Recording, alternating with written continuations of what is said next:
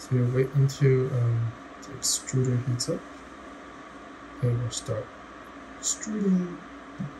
When I start extruding, you do see wheel turns, but if you want to lock it up, it starts clicking, and the filament does not get pushed out or stuck in. I feel like something clicks. Now let's roll back a little bit. I'm going to show you how to start with the whole thing. So what you do is, first of all, remove this cover. This is pretty simple.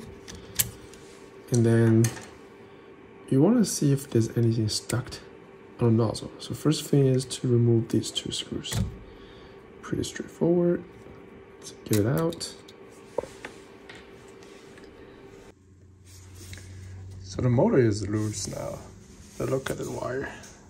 Goes into this assembly. I think I can see a little bit of connectors on this side. I don't know which one. And I don't think I should just pull it out. It's gonna be dangerous. So I think you have to get rid of this cover by removing the screw here and another screw right there. So this is a very interesting design. After removing the screws here and here, you can just pull this thing out from the bottom because there are two stops here. So you pull it out and they can get out like this. This motor is plugged into this connector. But if you take a closer look at it, oh, this connector is actually glued together. So be very careful removing this one.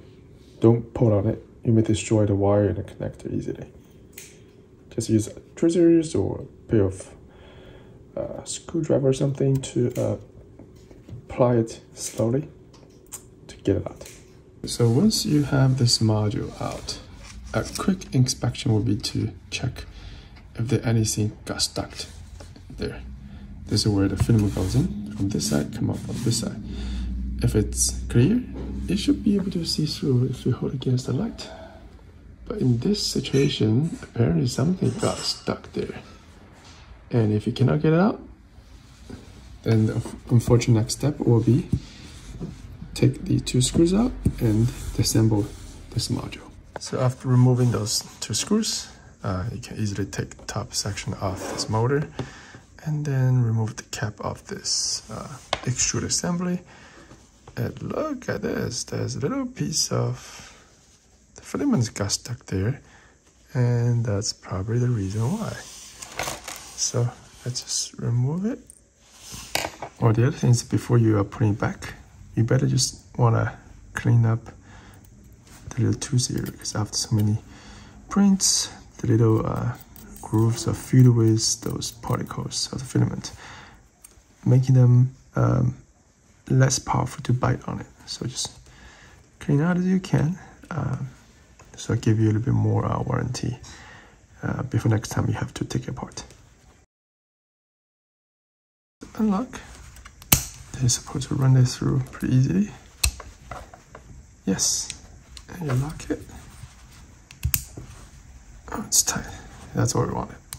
All right, I think it's ready to go back home.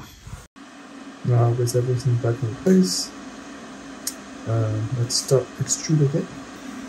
Alright, so extruding, let's feel it. The motor is spinning, as you can see on this side. And I do feel the filament got put in. Now let's see.